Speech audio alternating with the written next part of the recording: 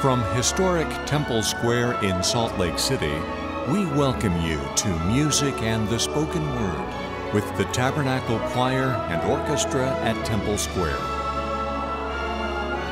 Conducting today's program are Mack Wilberg and Ryan Murphy, with organist Brian Mathias, and the spoken word given by Lloyd Newell.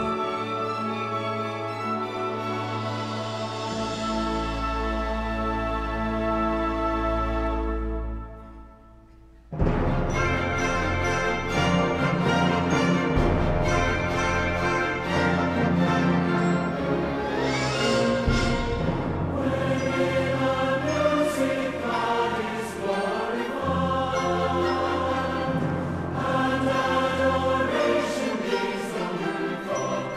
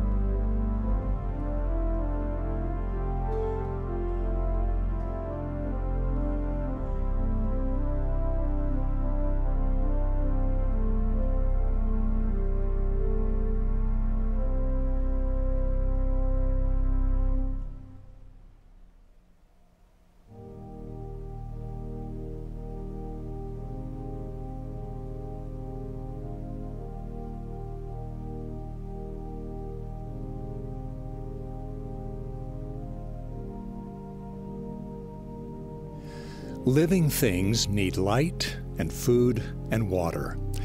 And these aren't just physical necessities. We need spiritual light and nourishment too. Amos was a prophet from the Old Testament who foresaw a time when the world would seem dark, even in the clear day.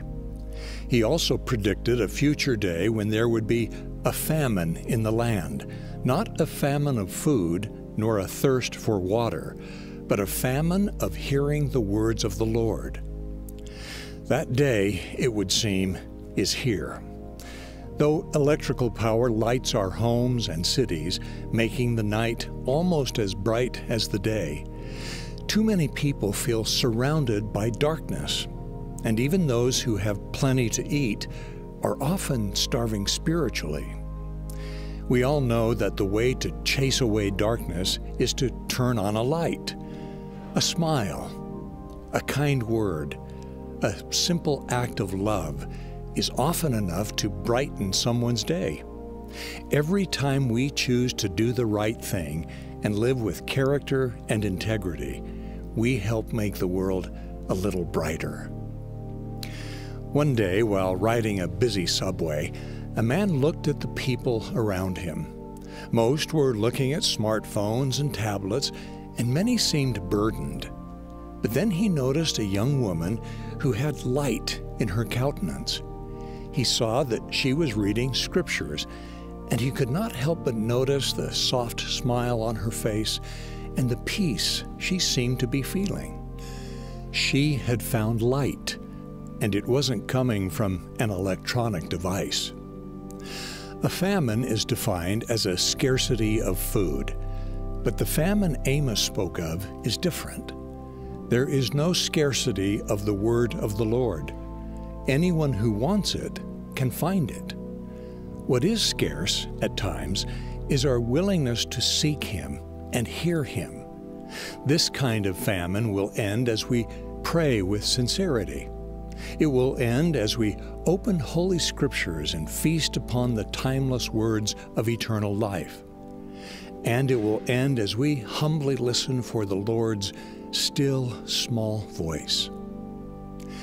Yes, there will always be darkness and hunger in this world, but there are also light and truth in abundance, glorious light for those who seek it, and a feast of truth for those who hunger.